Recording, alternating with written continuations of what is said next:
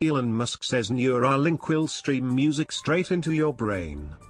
Elon Musk's brain-hacking startup Neuralink is gearing up for a long-awaited reveal on August 28. And Musk himself can't seem to help himself from teasing the brain-computer interface. On Sunday afternoon, when computer scientist Austin Howard asked Musk on Twitter if we could one day listen to music directly through such an interface, streaming it directly into the brain, in other words, with no headphones needed, Musk replied with a curt yes. We still know very little about what Neuralink has been working on. Our best look so far came during a 2019 presentation in which the company showed off a device that hooks up to the brain via holes in the skull cut by lasers.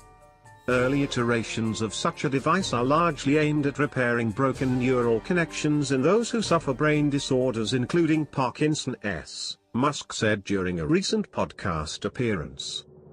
It is still entirely unclear if Neuralink's brain-computer interfaces will ever be able to bypass the ear, the cochlear nerves, and beam music magically to the auditory brain. But Musk has already set his sights on bigger things. When asked by another Twitter user if Neuralink's devices could also help stimulate the release of oxytocin, serotonin, and other chemicals when needed, Musk replied with another yes. While some high-tech headphones have promised to beam music straight to your brain, they achieve this by sending vibrations to the skull, not stimulating neurons inside the brain. To make that feature and more a reality, Neuralink is looking to add more, brains to its operations.